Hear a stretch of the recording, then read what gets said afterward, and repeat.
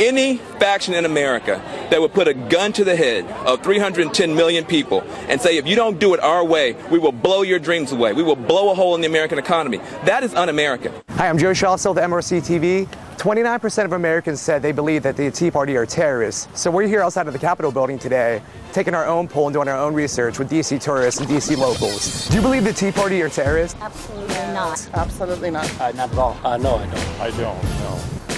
No, I don't. No, I don't. No. Absolutely not. They're not terrorists. I believe they have a point of view and they express it in a different way, but I don't think that they're terrorists. I actually believe they're patriots. Do you think it's right that the media and some Democrats here have come out and labeled them as such? They've strapped explosives to the Capitol, and they think they are immune from it. These Tea Party guys are like strapped with dynamite, standing in the middle of Times Square at rush hour and saying either you do it my way or we're going to blow you up, ourselves up, and the whole country up with us. Why don't you think they're terrorists? Because I don't think they've done anything that shows that they're terrorists. Well, I believe they're not the problems for our country's, the problems that we're having in our country today. They may be taking a broader stance and a louder stance than most people are, but they're trying to get people's attention and trying to make people think. Just because they have a different view of how the Capitol should be run at the moment doesn't mean that they're terrorists. Me being a Democrat, looking at their approach to government, I think it's young people going in, and some of them don't have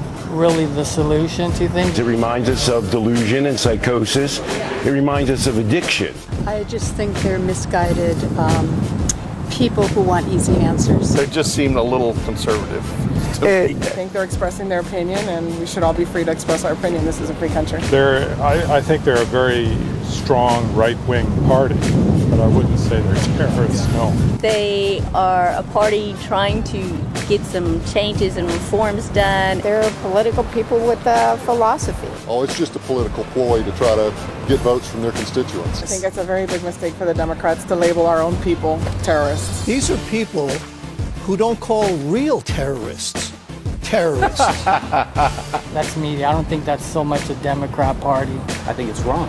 Absolutely wrong. I don't feel the use of the word terrorist is right. That's a little bit going extreme, I would say. The way to make it resonate is to repeat it often enough until it becomes true. These people are crazy. I mean, you're not dealing with like rational people here. They have the right to free speech, and it's just what you want to believe and what you don't want to believe. They have the right to say it, doesn't mean that they should say it. Economic terrorists, they're not, but it's people can say what they want. I don't think it will work with the rank and file American people, but I think it may resonate with some people that are opposed to the Tea Party type folks anyway.